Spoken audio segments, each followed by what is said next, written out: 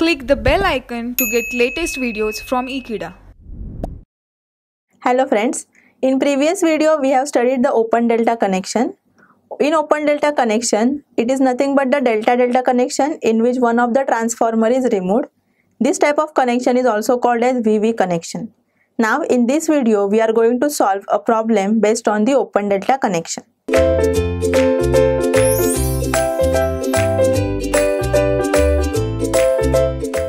The problem on the open delta connection can be stated as a 900 kVA load is supplied by 3 transformers connected in delta-delta. The primaries are connected to 2300 volt supply line while the secondaries are connected to 230 volt load. If one transformer is removed for repair, what load can the remaining 2 transformers supply without overloading? What are the currents in high voltage and low voltage sides of the transformer winding when connected in open delta?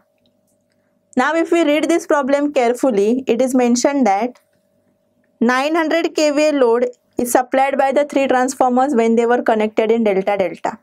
Now, one transformer is removed from repair. Now, as one transformer is removed, the delta-delta connection will now act as the open delta connection. So, we have to solve this problem based on the formulas of the open delta connection. Now, the first step to solve this problem is to write down what is the given data. So, let us write the data given in the problem. So, the given data in the problem is kVA rating is 900 kVA, V1 is equal to 2300 volts and V2 is equal to 230 volt. Now, let us see what we have to determine in this problem. In this problem, we have to find kVA loading in case of open delta, then I1 that is current in HV side and I2 that is current in LV side. Now, let us find the solution to this problem. When the load is connected in delta-delta, the kVA rating is given by S delta-delta is equal to √3 VL1 IL1. From this formula, let us find the formula to find the value of IL1. Therefore, IL1 is equal to S delta-delta divided by √3 VL1. Substituting the values in this equation, we get IL1 is equal to 900 multiplied by 10 raised to 3 divided by √3 multiplied by 2300. After solving this equation, we get the value of IL1 as IL1 is equal to 225.9 ampere. Now let us find the value of current at HV and LV side. The current which we have found, that is the line current. We have to convert it into phase current. We know that in case of delta connection, the relationship between line current and phase current is given by IL is equal to √3 I phase. Rearranging this equation to find the formula for I phase, we get I phase is equal to IL divided by √3. Now let us find the value of I phase for HV winding as well as LV winding. Let IP1 be the value of phase voltage of HV winding and IP2 be the value of phase voltage of LV winding.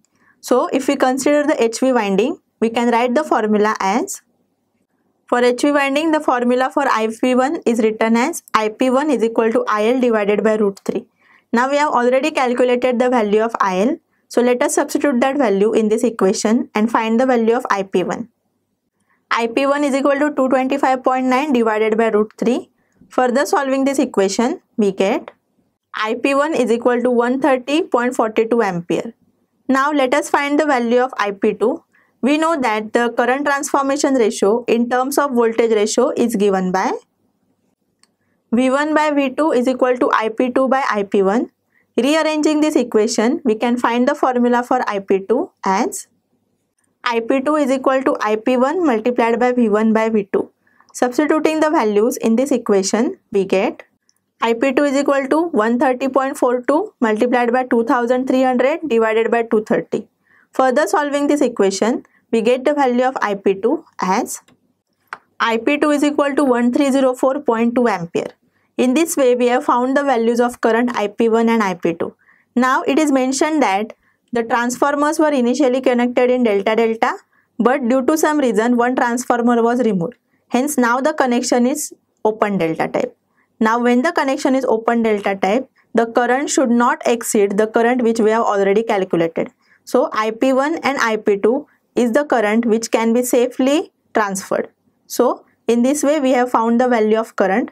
Now let us find the value of maximum kVA loading. The formula for maximum kVA loading is given by SVV, that is the open delta kVA rating, is equal to √3 V2 multiplied by IP2.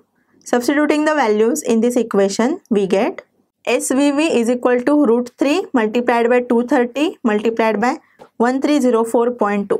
Further solving this equation, we get SVV is equal to 519.6 kVA.